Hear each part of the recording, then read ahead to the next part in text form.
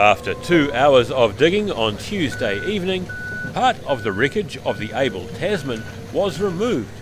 Despite contractors excavating a large hole, the rest of the steel remains in the sand. With the incoming tide and light fading around 5 PM, contractors gave up. The Grey District Council says they haven't made a decision on whether to have a third attempt. The Abel Tasman came to grief on the Grey Bar in 1936 and has been a stubborn wreck right from the start. 18 months after going aground, its hull was still largely intact, despite constant buffeting from the waves. Daryl Baser, The South Today.